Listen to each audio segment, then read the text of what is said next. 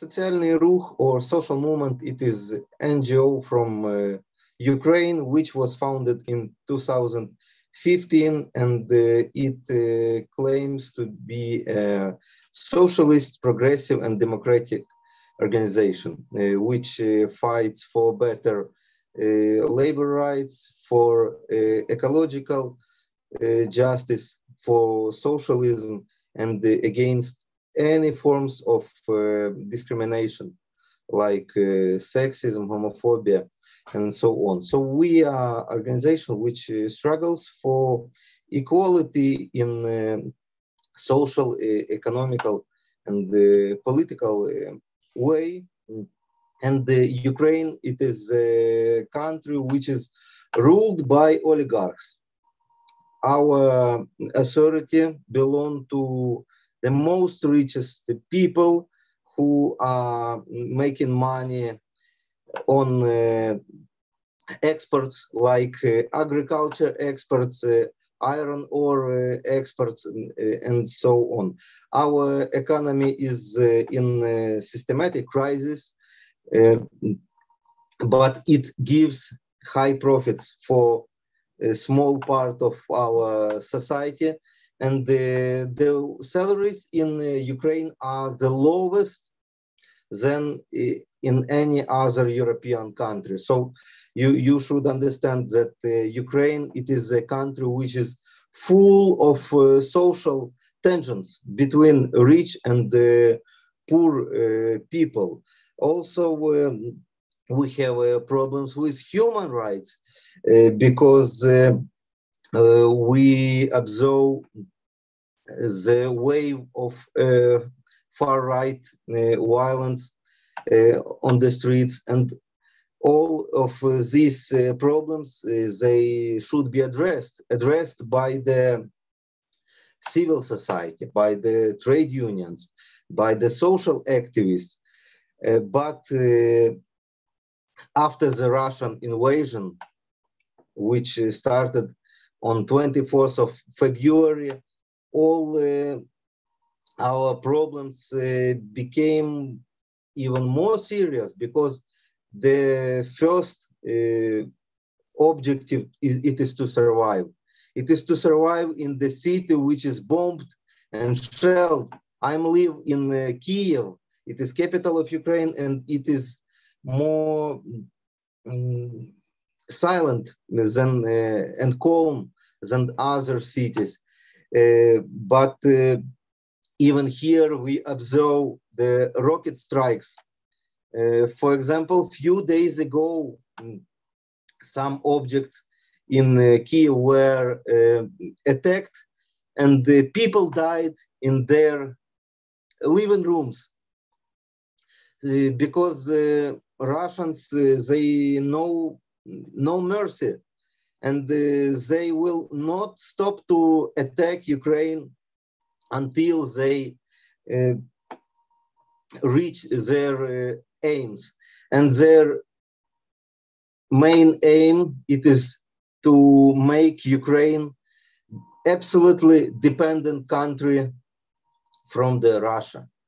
They understand that Ukraine is more democratic country than Russia, because it is free in our country to organize any assemblies and to say what do you want, because we can protect our rights in different ways, on the streets, on the workplaces, on the courts.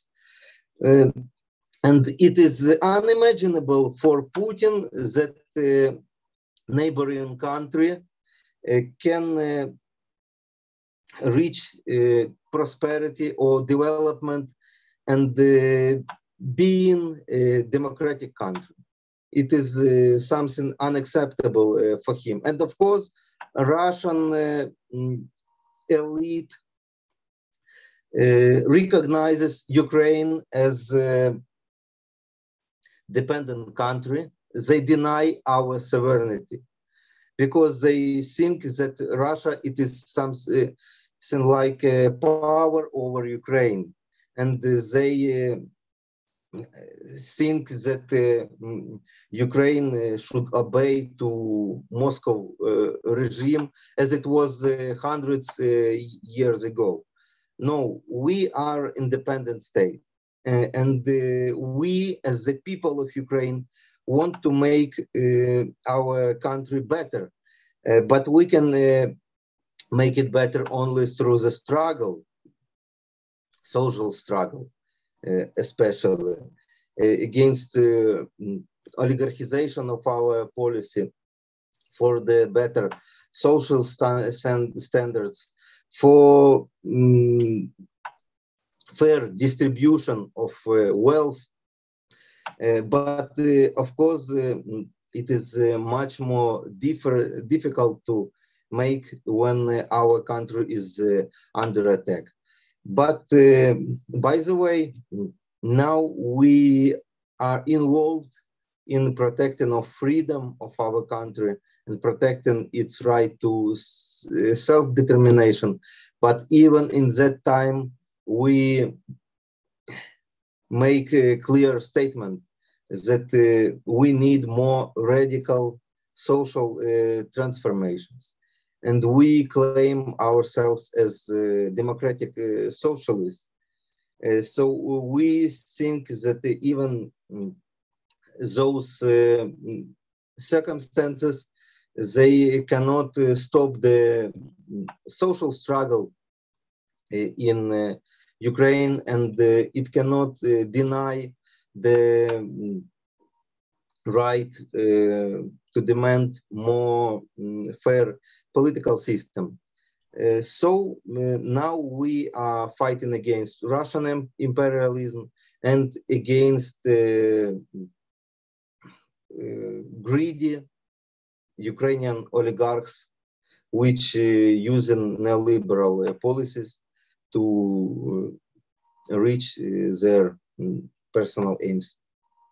Okay. Now, Ukraine is fighting against openly militant and aggressive Russian imperialism. But we should bear in mind that we also need to fight against dependence from the Western or neoliberal imperialism.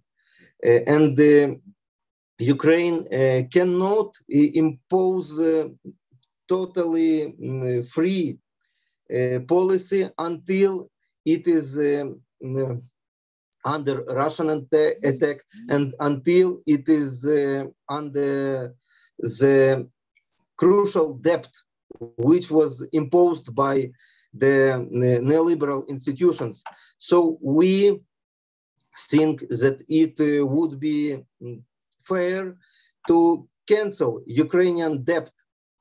Ukraine is one of the most over-debted countries in Europe, and the people who are living in Ukraine suffering just now because a lot of people from public sector, they do not feel protected, because a lot of public workers, for example, in hospital, in cultural institutions, in state bodies, they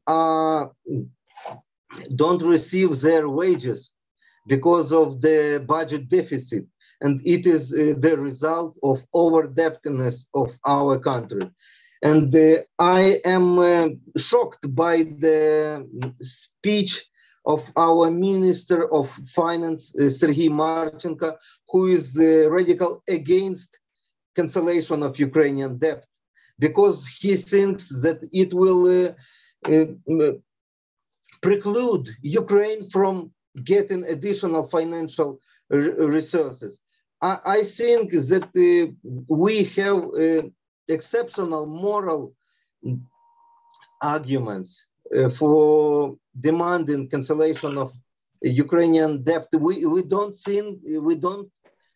should not think about the interest and the profits of international banks and the different financial institutions. Ukraine is not in a favorable position. We need a lot of money to spend them on the defense and on social programs. And we demand cancel Ukrainian debt now.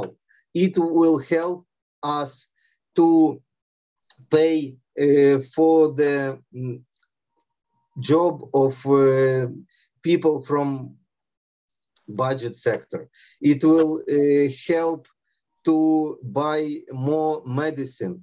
It will help to pay for flats for people who lost their homes. It will help to buy some food for people who lost their jobs due to the bombardment from the Russian forces. But we know that neoliberal state will not follow those recommendations because they are totally dependent from the IMF and other institutions. They act in such sensitive issues like agents of international capitalists. And in this situation, we should care about ordinary people if our state is not in compliance with its social obligations. So we need more humanitarian aid. And I want to say thank you for everyone from Italy, from Poland, from other countries who helped us and provided all necessary goods for refugees who lost their jobs and flats. This help is very important in such moment. And thank you for help. Ukraine needs a lot of help because this war rages on, and our people should be protected from the implications caused by the Russian military aggression and by crisis of Ukrainian neoliberalism.